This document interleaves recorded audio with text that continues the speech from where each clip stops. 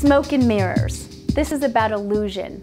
Reflective surfaces such as glass, lucite, marble, granite, stainless steel, porcelain, ceramic, iridescent fabrics like shiny silks, beautiful velvets that have an iridescent sheen. Anything like that with a reflective surface is going to enlighten, brighten, and maximize any size space. Two of my favorite reflective surfaces, however, are glass and mirror, and I'll tell you why. This is a perfect example of how glass works in a particularly small space. This coffee table, which is clearly oversized and too big for this couch and this room, works because it's glass and you can see through it.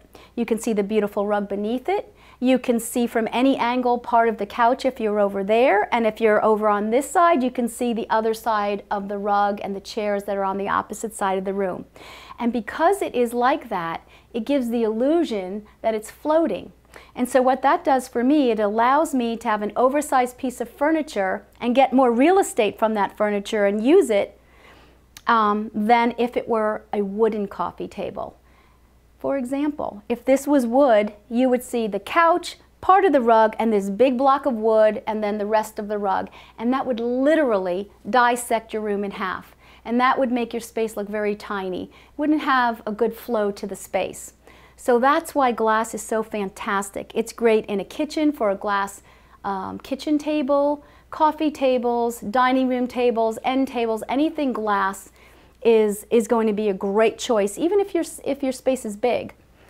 The next thing that I love that I just mentioned is mirror. Mirrors are like magic.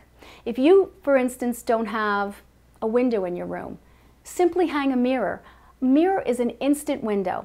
It's great. If you are fortunate enough to have a window with a wonderful view, and you can do so, hang a mirror opposite that window, and what it does is it reflects the view, the beautiful view inside, and it maximizes your light. So whatever you see out there, you're going to see over here, and it's a great solution to maybe an otherwise drab room. The rest of the surfaces that I mentioned, if you can think of it kind of like this, you know when someone says, gee, when you smile, your whole face lights up?